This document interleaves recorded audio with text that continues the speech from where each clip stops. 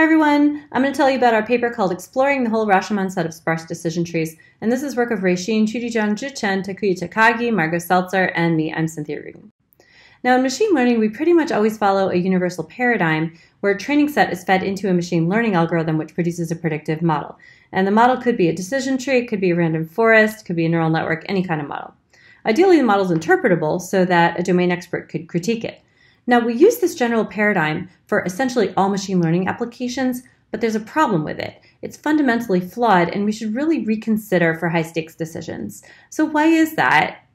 And it's because when you produce an interpretable model that's designed to be critiqued, domain experts will criticize it. And they'll say, I think something's wrong with this model. Is there another model that I could choose instead? And if the algorithm only produces one model, there's nothing you can easily do to fix it. And so we propose a new paradigm for machine learning, which is to hand the user all of the good models from a given function class and let them choose which model agrees with their domain expertise. Now, we're interested in the set of decision tree models that have low objective values, where in our case, the objective is the misclassification error plus a constant times the number of leaves in the trees. And the set of good models is called the Rashomon set. The Rashomon set, all the trees in the Rashomon set are both accurate and sparse. The question is, how do we get the Rashomon set for complex classes of models like decision trees? Finding even one optimal sparse tree is NP hard, but finding all of the good sparse trees is even harder. And that's the question that we address in this work. Now, we introduce an algorithm called TreeFARMS, or trees fast Rashomon sets, which efficiently finds and stores all optimal and almost optimal sparse decision trees, and it allows the user to choose between trees.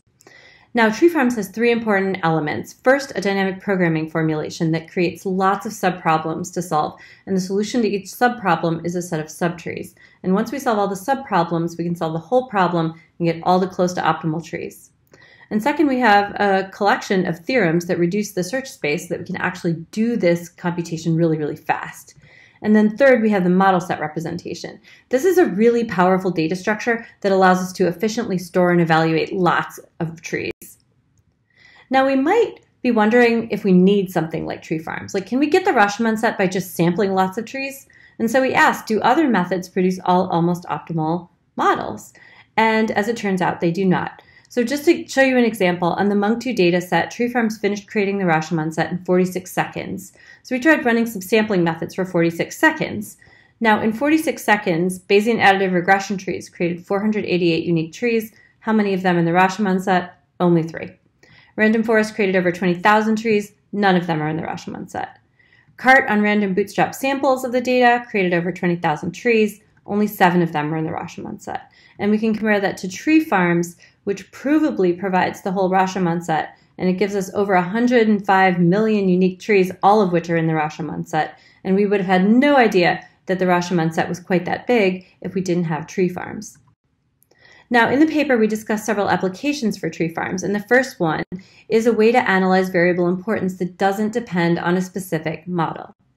Now, TreeFARMS can tell you whether a variable is important to all good models, to no good models, or to some but not all of them. And you can answer these questions directly by just looping over the Rashomon set from TreeFARMS. Now, the second application is to find Rashomon sets for other metrics, right? Our code generates Rashomon sets for accuracy. So get all the sparse accurate models, but what if you cared about like F1 score or balanced accuracy? Now, we have theorems in the paper that prove that the Rashomon sets for other performance metrics are contained inside the Rashomon set for accuracy. So we can get a Rashomon set for F1 score if we can get one for accuracy. And we can also find a Rashomon set for balanced accuracy, again, using the accuracy Rashomon set. And then the third application is robustness to the removal of data.